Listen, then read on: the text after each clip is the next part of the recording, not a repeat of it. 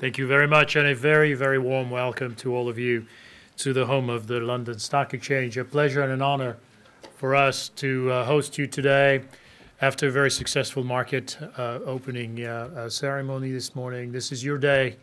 We're very, very excited about all the opportunities for meeting, arranging connectivity between investors and the growth opportunities that the Caspian corridor offers to the London investment community. $3.5 trillion of investable equity assets managed right here, within the square mile and beyond.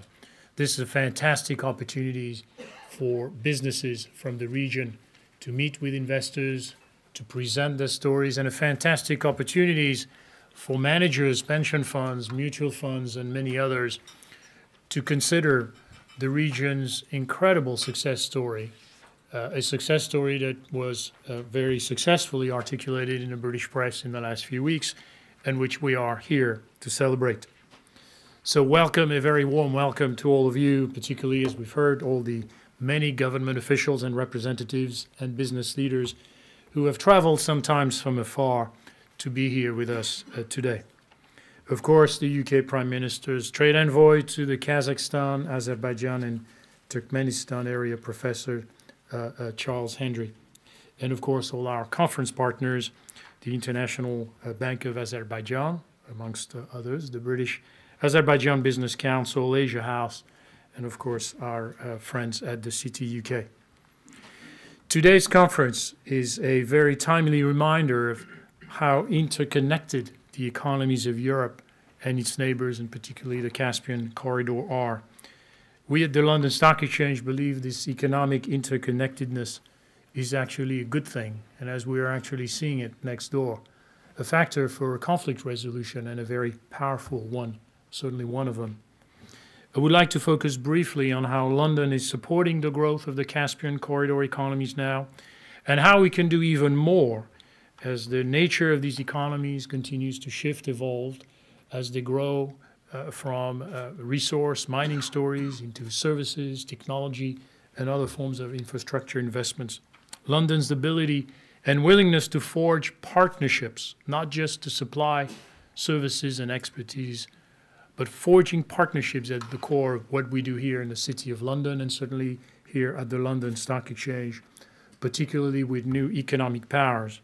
This is what has, over the last few hundred years, this is what has made London the world's leading international financial center that it is today. As I mentioned earlier, $3.5 trillion of investable assets managed out of London. This is the world's largest and most international such asset pool.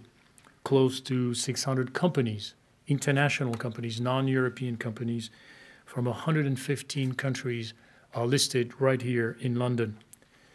And more importantly, for companies looking for not only capital but expertise, the largest pool of sector analysts, of specialists who understand your business, whether it's infrastructure, energy, mining, finance, services, and yes, technology. London has it all. And that expertise is at your disposal, not only as a source of capital, but also as a source of benchmarking in terms of your own performance and effort in what is a global race for capital and growth. Many companies from the Caspian corridor already are benefiting from the advantages that London offers. In fact, 25 companies already are listed on our markets from that region, including well-known success stories like Caspian Gas, Dragon Oil, Halik Bank, and the Bank of Georgia. Some, in fact, are represented here today with us. So far, they have raised in excess of $81 billion on our markets. By raising finance in London, these companies are playing an important part in their region's development, economic growth, job creation, the buildup of infrastructure to support yet more growth. Take the example of Dragon Oil, for example. Invested $2.7 billion in expanding oil production in the southern Caspian Basin, and is clearly today one of the largest foreign investors in Turkmenistan. Yet the region is changing. It is strengthening and diversifying its business model. And this is where the opportunity lays today to build an even deeper partnership, ranging beyond hydrocarbons, energy, and mining. The huge number of senior people present today here shows the appetite for working with the Caspian region, and in fact, the long-standing relationship and the depth of the friendship between the United Kingdom and the City of London and the countries in that region. Strong, ambitious oil and gas sector companies have been investing together with government in game-changing projects. To name just a few, the Southern Gas Corridor, the Trans-Anatolian Gas Pipeline, TANAP, the Trans-Adriatic Pipeline, TAP, which has the potential to supply in excess of 20% of Europe's gas needs. But also, as I referred to earlier, an increasing diversification of the corridor's economies.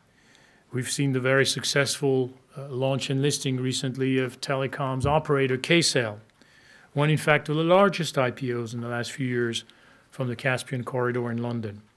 They raised $525 million in 2012 at IPO time.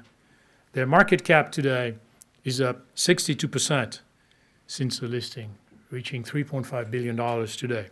A great success story to be celebrated and commended. Financial sector is another area. No need to talk about London's expertise in the space, but the banking sector in particular is one we believe is to watch here, with a need for capital and financing of infrastructure and other businesses as large as ever. Several banks in the region are increasingly active in global capital markets, and we believe present the prospects for listings, very attractive such prospects for listing in our market.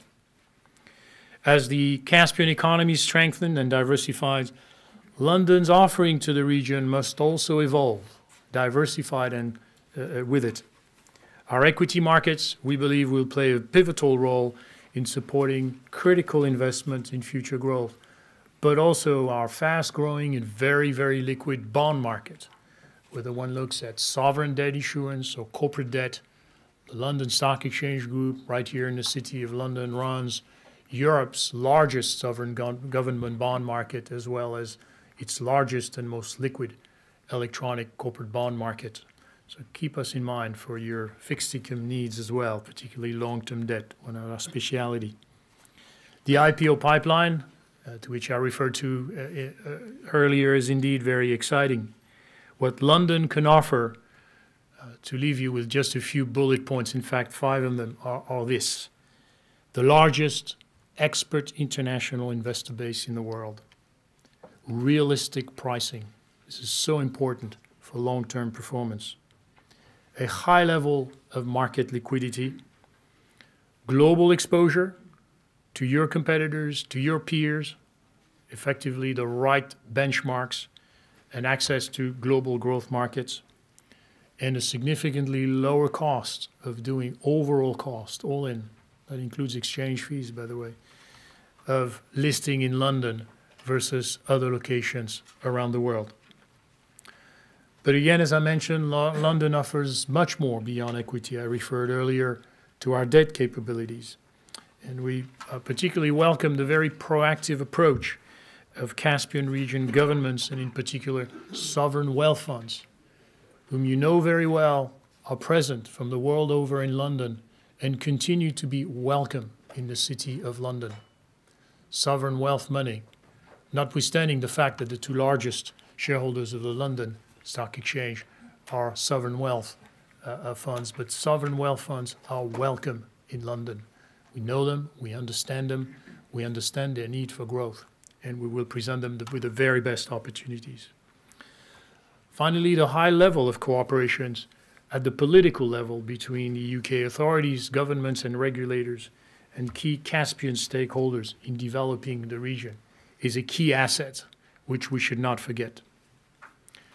In conclusion, I would say that today we have an opportunity to further develop and strengthen, deepen the historical relationship between the United Kingdom, the City of London, and the economies, the companies, and the governments of the Caspian corridor to further increase our economic interconnectedness for mutual benefit.